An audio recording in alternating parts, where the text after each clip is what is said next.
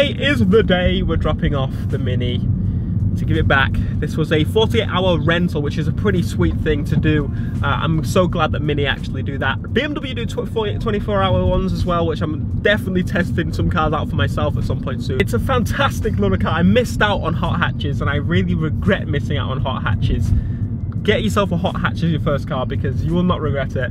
I kind of regret that I didn't. For those that don't know, the X5 is the one getting replaced when we get this vehicle. So for those wondering, how do you have so many vehicles and all that kind of jazz? No, I don't have a lot of vehicles. What we're doing is getting rid of the X5. And it's filled up. I don't know how much to fill it up. You got to basically fill it up to... I think the boot just opened. It did, I sat on the key. I don't know how much to fill it up because obviously I've got to fill it to the level where you pick it up. And I don't know how much fuel this car takes. And I've actually got it bang on perfect, if not a little bit more than what I started with, but hey. Okay, turning it off.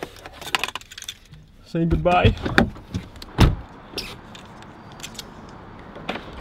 I'm gonna miss it. It's such a cool little car. That one looks insane, but yeah, goodbye to the Cooper S. I'm gonna miss it. It's such a fun little car. Like, it was so cool to have a car to just nip around and whiz around and not have to worry so much of it being a big car and being in the way. But at the same time, I do kind of miss the looks that the RCF would get because obviously it's a V8 Grumble. It's like a hard balance. Like, I don't know.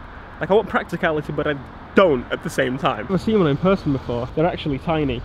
People were also suggesting that for Meadow's first car, which, come on. No, I don't dislike them. I really like them a lot. What I'm saying is that it's pretty expensive. I mean, it's pretty expensive. It's a brand new car, and also considering the fact Meadows is going to be a first-time driver here in the UK, considering that's how it works.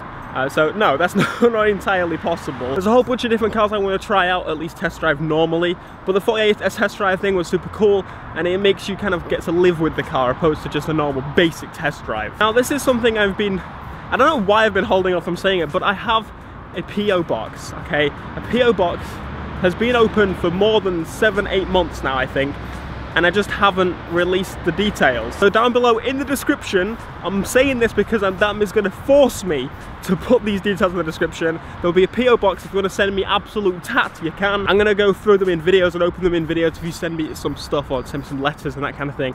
So I thought I'd say it, but that way I have to force myself to add it to the description, otherwise I'm lying.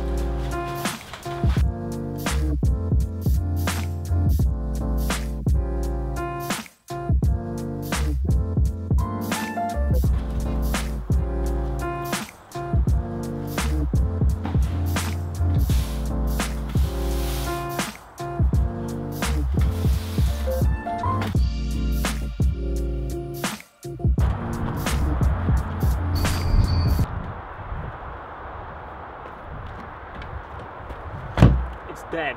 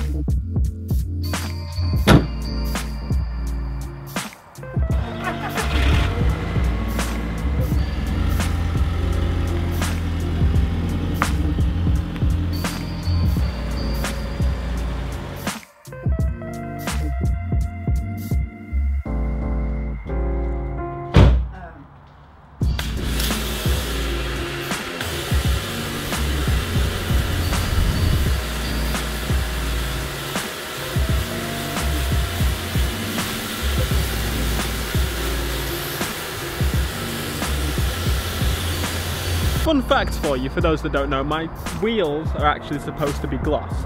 I wanted to ask for a little tip from you guys. what do you use to polish your wheels as such to make them kind of shinier? Because I've cleaned mine quite a bit, but obviously they still don't turn out perfect. I don't think they'll ever turn out as perfect as when I got them, obviously, but what do you use to clean your wheels? I use this Devil's Breath stuff. It's like the pink stuff that you spray and leaks out, but I did the wheels and left the rest of the car. I know it's a bit weird. So anyway, the montage stuff you saw, the TT is not gone. It's in the garage here. Turn that off. All right, so I put the TT in here. There's loads of room. Move the TT out when I'm working on a car that's going to be there, the main bay. Quick update on the Skyline. I've actually ordered some stuff, and this stuff, unfortunately, it might be a while. This stuff has been ordered from Japan. It's going to directly replace something I already have on the car, so it's not adding to the car. The bits I've ordered come from Japan. Normally they say it would take 7 days from dispatch, but unfortunately a lot of this stuff is made to order. That means it's going to be a while to get the thing made, and then to get the thing sent at the same time. There's going to be a long wait, but stuff is coming for the Skyline. I am then looking at, after I've done this, pretty much few extra little bits, but other than that, we're looking at power. I keep going back and forth on what I want to do with power, like how much I want and how little I want, and it's all over the place, but the RB26 is a solid engine. This one's been looked after super well. I'm going to do it the RB justice as to where it's going to be powerful, but it's not going to be stupid, because I don't want to like ruin it, you know? I want to keep this car forever. And there's something that's always kind of bugged me a little bit about the Skyline, not a massive amount, but in the front window screen, the first view you get is the wing mirror, which is grey, and the rest of the interior is basically black. If I show you inside, the interior is pretty dark. The roof is the same colour as the rear view mirror, but that doesn't matter, you can't really see that when you look in. So I'm going to spray this. To take it out, you like yank it. It's really terrifying to do, but it makes sense as soon as you actually do it. So I'm going to do that. I'm going to do a bunch of little bits on the car, just because this is the car that's mine, and I'm going to keep it forever and ever. So it's cool that having that feeling, because I know with a lot of other cars, for example the RCF, I'm always like, should I do this? Because I might want to undo it at some point, because I might want to sell it at some point. Same with the X5, same with a lot of, pretty much every car I've owned, but this car, like, I'm going to go for it. Spend like a year masking this off. I would, as people will probably moan at me, sand this, but I kind of want to keep the texture on it. It's kind of like a rugged texture. I really like it, so that's going to stay. And this is just rubber, this pops off.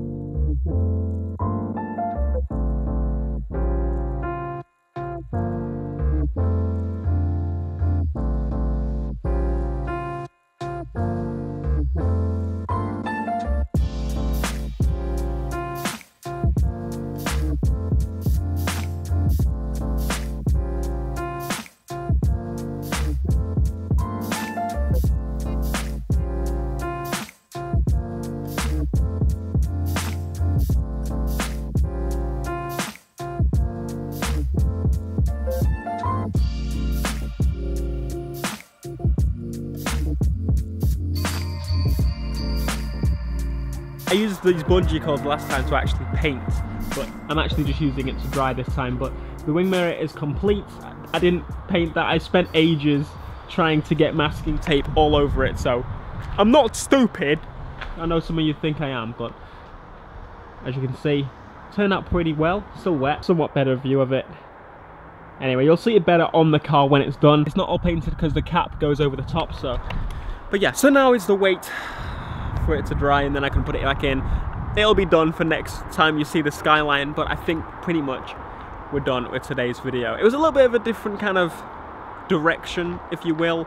Unfortunately, I'm not TG Hunt, Adam LZ, so I don't have unlimited money to throw at cars, and it's also an R34, and there aren't a million parts available laying around in the UK. There are quite a few, but not as many as you would hope and dream, because obviously there's some parts, most of it is in Japan, where I've got to wait for it. So I'll plan ahead better next time, but there's also been a delay on my shipment, so it might even be middle of next month that I get it, which is kind of annoying. But anyway, if you enjoyed this video and you want to see more kind of pace like this sometimes, be sure to smash like, subscribe if you are new, and I'll see you in the next video. Till next time.